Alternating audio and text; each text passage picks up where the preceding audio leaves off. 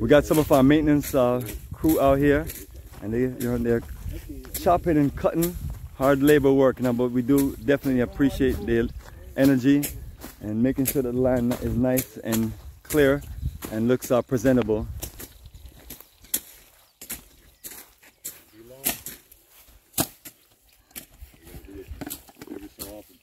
Yes, my brothers, I appreciate you, man. Appreciate your hard work. Yeah. So I'm telling people when they see all these things, you know, people are getting paid because no one comes around and do anything for free. So I tell people that, you know, the money's being spent, and, you know, trust me, our brothers and sisters appreciate, you know, the business, and they appreciate the support. So let's keep on putting black dollars in black hands and keep on building black cooperative economics.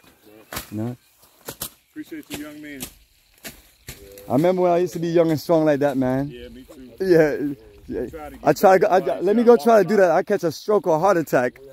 I remember back in. We got to eat better, and we got a lot to live for. We got a big project to finish.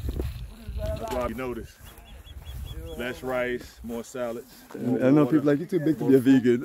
They be tripping, right? I am. That's the crazy part about it. The crazy part about it, because you think about it, horses, cows, gorillas, chimpanzees, vegetarian, man. Basically, yeah, chimpanzees, they eat meat every now and then, but they eat fruit. Giraffes, you know, elephants, they all vegan, basically. Look how muscle and strong they are. Oats and grass and. So there you go, family. It's protein in it. Believe that. So you don't have to eat meat to have, you know, power and strength. Muscles. Have muscle, there you go.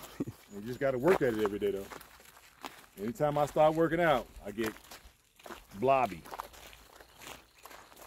So, yes, man, this was very productive. This is what we need, yeah. Very productive. This is good stuff, man. The mission, I feel like the mission's completed, man. Yeah, I do too. Yeah, man. We can't have you coming all the way up here, brother. You don't see your land, man. You know I was coming. I tell everybody when they're with us, our goal is, because usually a few people come that has land, and the goal is always to show theirs. Yeah. And then whatever we can show, Azebo usually shoot a video for them of the land. Yeah. No, I was gonna go up there no matter what. I don't care if it was raining, hailing. I'm gonna see it. Now it gives me the motivation I need to make the proper investments and do my proper study, my research. So yeah, it does motivate you, man. Because right. I tell people, you know, once we come up on what we need to come up on, you know, we can put all the things we need to put on it, because if we waited till those things to happen, then to get the land wouldn't be available. It wouldn't be available then. It would be priced. We'd be priced out. Did you see the leaders? Oh yes, we're just talking about them and letting them know we appreciate them just coming out there and putting the work in, and you know, we're happy that we can support. So how you like the work with you? It's you know, I prefer a bulldozer, but you know, they came to at the right time, because sometimes, you know, these bulldozer folks be thinking that we're millionaires. So, but that's why we have to get access to our own heavy machines and heavy equipment.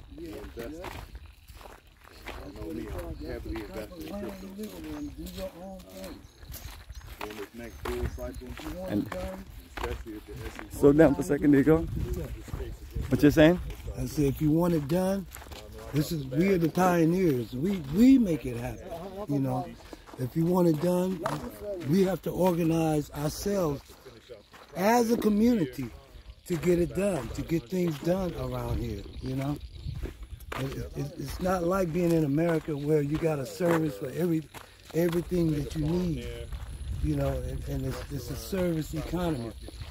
This economic system hasn't even started yet. So we're still patterning ourselves after so-called European colonialism. When we declared our independence,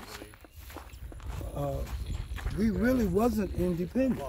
You know, all the Europeans did is leave the offices and leave the places of authority and the buildings, and black people, the Africans, just moved in and took their place. That's all that happened.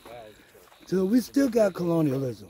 Colonialism still exists, but you know, White folks put a battery in these politicians' backs and a remote, and now they got them on remote control. Azib, I love it, man. Keep dropping the knowledge and the science. That's right. They're on remote control. And they're just now coming to the realization. Yes, yes. Oh no, we're heading back. You know, that nobody's going to free black folks but black folks. First, we have to know that we need to be free. We don't even know that. We don't even know what Pan-Africanism is. But Pan-Africanism is the system that lights your fire. Lights your fire. It makes a spark. It sparks in your brain, and that spark is what makes the fire. So, I mean, we got to do this ourselves. We're the pioneers.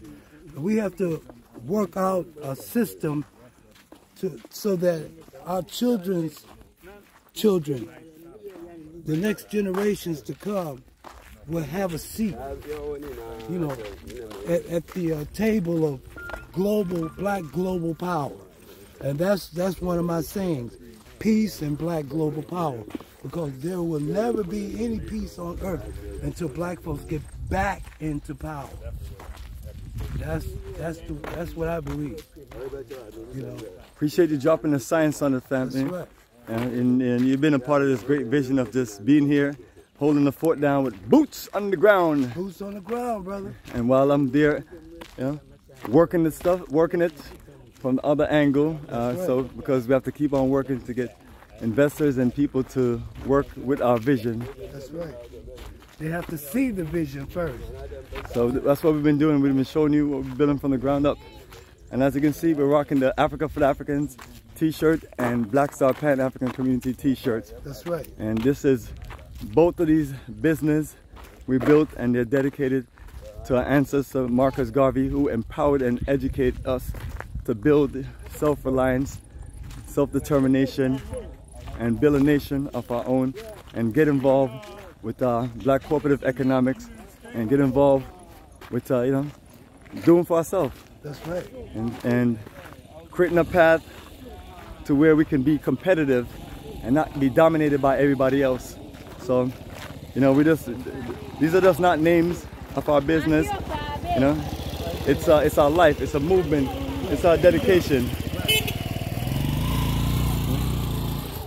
So, Africa for the Africans and Black Star Pan-African Community. That's right. And we get all of these names from Marcus Garvey, even though we know Marcus Garvey was not the first person that coined the phrase, but he definitely made it, you know, popular in a worldwide scale. You know? That's right. Yeah, we still always love our great brother Martin Delaney to laying that foundation down. Right. Yes, my brother. And that book that you had, it was a key to black power. Blueprint for Black Power is one book by Dr. Amos Wilson that focus on black economics. Read that book. And you know, you have The Race First by Dr. Tony Martin. That's right.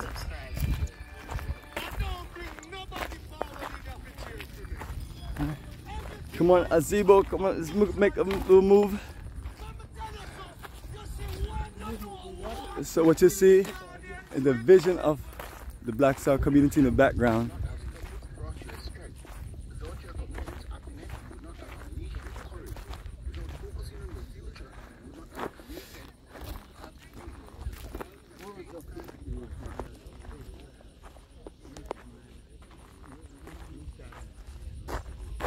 All right. So the two homes right there, that's when you can tell you're close by a community, because you'll see the two homes right there. And then when you're on the other side, you'll see the other two homes. Yes, my brother, let's tell everybody both of your names again. All right. Tell everyone both of your names again. Okay, I'm Kelvin. Kelvin? Yeah. Odum and Kelvin. Yeah. Appreciate you guys for being a caretaker of the property. And family, you know, these two brothers are two of several people that we have as far as our staff and crew at Black Star Pan-African Community. So, you know, keep on working energy. You're walking back to the bus with us, right? All right. Yeah, going. Yes. And as time go along, brothers, you know, we're gonna build this thing up from the ground up. And Just- Bomani, you need to tell you something because Oh, all our boots are getting spoiled. yes. So we can definitely talk about some because it's a lot of walking on the property, and we need to get you some heavy boots, and get you some, nice equipment. So we can definitely talk about that.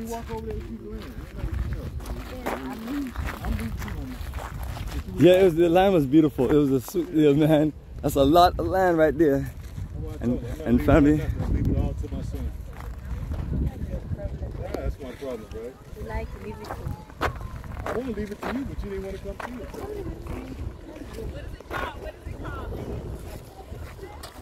So we're getting back on the bus and we're gonna head to the business district and then also go take a look at the other phase of land and the beach area.